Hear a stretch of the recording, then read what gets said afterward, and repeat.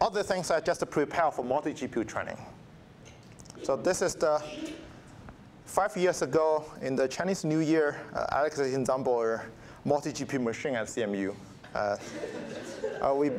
We bought everything on eBay, and it's pretty cheap. It's $5,000 at that time, and 4 GPUs. And you see the IKEA toolbox here. It's pretty cheap. The only thing here, the problem here that you see that the GPUs are one by one here. You see the GPUs? Just below the hands. They're too close to each other. And after 2 days, just one GPU burned out. That's the first lesson we learned. And then I call eBay on the Chinese New Year. We have a broken GPU, how I can send it back to you. That's the thing.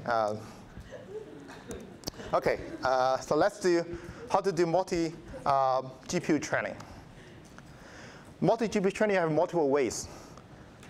Here we're going to talk about the data parallelism, which is the most commonly used way.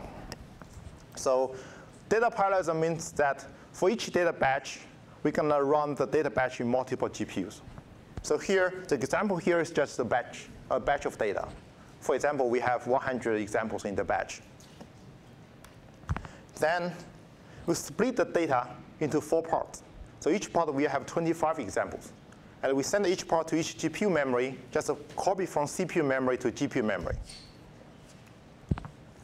Then we assume the parameters are on CPU memory. We call it just a key value store. So it doesn't matter for the name, but just we know we are central place for the parameters. So then we copy the whole parameters to each GPU. OK, so copy the parameters. Once you get data, you got the parameters, we can compute the gradient. So we compute gradients in parallel, which means every GPU run things in parallel. We already showed that. Once you have the gradient ready, you just send the gradient back to the key value store.